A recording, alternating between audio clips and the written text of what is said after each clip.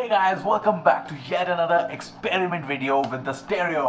So basically आपको पता है ये LMD का एक बहुत ही awesome सा बूम बॉक्स का बिल्ड चल रहा है, द ट्रायंगल। अगर बाई चांस गाइस आपने उसका बिल्ड स्टार्टिंग से नहीं देखा तो यहीं पे मैं उसका प्लेलिस्ट का लिंक आपको दे रहा हूँ, please do check it out. It's an awesome build. सो अभी वो खत्म नहीं हुआ है, उसका इंस्टॉलेशन बाकी है, लेकिन आज एक एक्सपेरिमेंट होने वाला है दोबारा से LMD बूमबॉक्स के स्टेरियो पे। सो या गाइस, दोबारा से मैं इसलिए बोल रहा हूँ क्योंकि अभी क्रिसमस से पहले ही इसके ऊपर एक एक्सपेरिमेंट मैं पहले ही कर चुका हूँ, लेकिन उस टाइम मुझे एक आइडिया नहीं आया था, क्योंकि अब वो जो आइडिया आया वो एक्चुअली मुझे किसी ने दिया है। वो एक कमेंट मुझे आया था, तो उन्होंने मुझे बताया कि यार एक ये जुगाड़ हम करके देख सकते हैं अगर बाय चांस चल जाए तो। बेसिकली उस पर्टिकुलर वीडियो के अंदर मैंने क्या किया था, जो इसके अंदर एलईडी लाइट्स हैं सारी, वो सारी गाइस हैं ब्लू कलर की, एंड ब्लू कलर की एलईडीज को मैंने ट्राई किया था चेंज करने का रेड कलर में।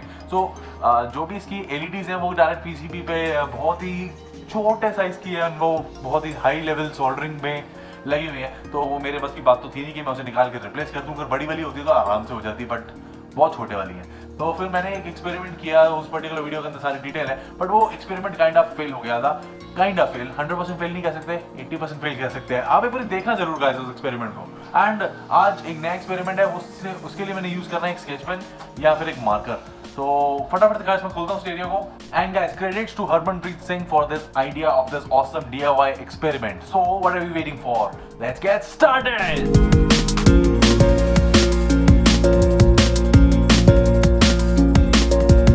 ऑलराइट गाइस, स्टेरियो को तो मैंने फिर से खोल लिया है, एंड ये रहा अपना रेड कलर का स्केच पेन। एंड जो गाइस एलईडीज हैं वो बहुत ही छोटी साइज की हैं, ये देखो दिख रहा है ना आपको एलईडी, नंबर लिखा हुआ साथ में, एक यहाँ है एक यहाँ है, they are just way to small and बहुत सारी हैं। सो मैं फटाफट से गाइस पे कलरिंग का प्रोसेस स्टार्ट करता हूँ, एंड आई होप कोई ना कोई डिफरेंस इससे मिल जाए तो मज़ा आ जाएगा।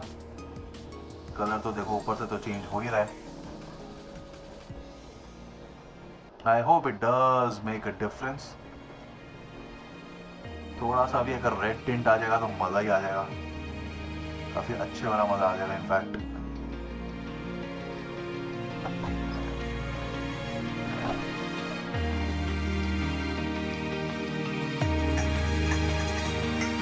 ऑलराइट गाइस, जितना रेड हो सकता था हो तो गया है, एंड दूर से दिख भी रही है सारी की सारी एलईडी रेड कलर की।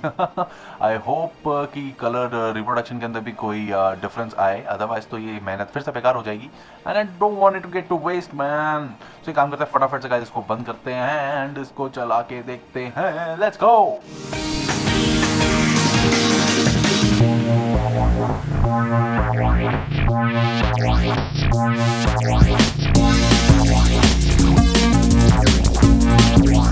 All set you guys, it is time to turn this baby on and देखते हैं कि sketch pens ने कोई फर्क डाला भी है कि नहीं। Let's go! So are you guys ready? Let me press the button. Actually I'm very excited, and guys इस वीडियो के बाद इस बूम बॉक्स का फाइनल इंस्टॉलेशन वीडियो है, जिसके अंदर इसका साउंड टेस्ट भी है एंड कैसे सारा कुछ फिट हुआ है वो सब है। वो बेसिकली डिलीवरी से पहले इसका आखिरी वीडियो रहने वाला है, सो वो तो जरूरी देखना है। सो अब मैं बटन दबा रहा हूँ guys, 3 2 1 go! It didn't make a difference guys, almost वैसा ही है।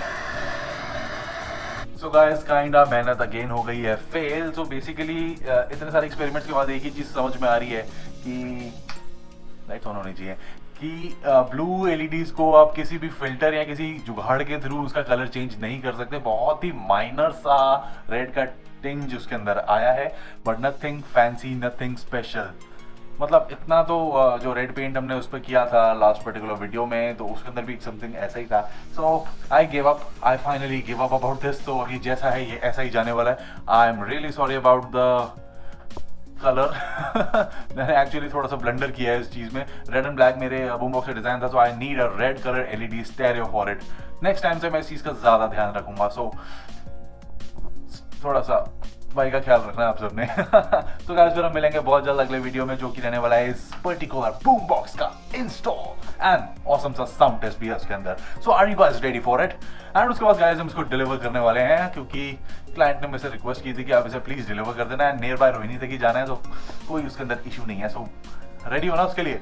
तो गाइस अगर आपने मेरे चैनल पे नए हो और आपने ये फर्स्ट वीडियो देखा है, एक्सपेरिमेंट्स तो बहुत कुछ करता ही रहता हूँ मैं, एंड इस पर्टिकुलर बिल्ड का आपने पूरा प्लेलिस्ट चेक करनी है, मैं लिंक आपको दे चुका हूँ। नहीं तो एक प्लेलिस्ट मेरे चैनल पे ओपन करना, आपको बहुत सारी ऑसम सी चीजें मिलेंगी, including a 4th order band pass LMD 1, जो कि बहुत ही ऑसम है। सो एक बार चेकआउट जरूर करना है उसको। सो गाइस हम मिलेंगे किसी और ऑसम से वीडियो में। Bye, take care, C you and do share the channel wherever you can guys. Bye.